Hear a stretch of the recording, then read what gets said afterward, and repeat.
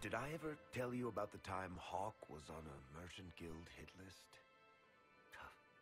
Hawke's uncle got into an investment scheme with a couple of merchant caste businessmen. They took a lot of people's coin in order to arrange the import of wandering hills from the Anderfells. A delicacy, I'm told. Their weird, foreign foodstuffs arrived alive, and one of them, true to its name, wandered off in the middle of the night.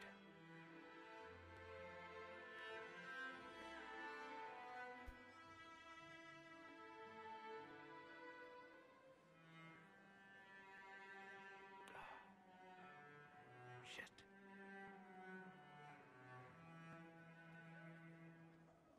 The guild traced the shipments to Hawke's uncle, but as usual, he was so far in debt he couldn't see daylight. So they went after Hawke instead. They sent guys from the local carter to Hawke's estate one night.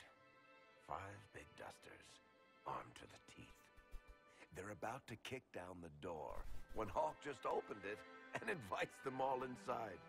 Leandra, Hawke's mother, made them tea, and for the next 2 hours tried to get them to make small talk. They wandered out of the house in a daze. No idea what just happened. Never came back. Hawke just had that effect on people. I always wanted to tell that one. Thanks.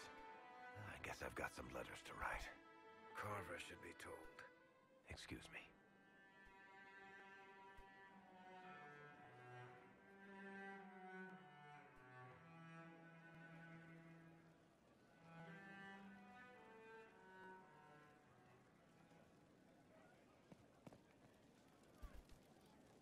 Sorry, I really need to write some letters.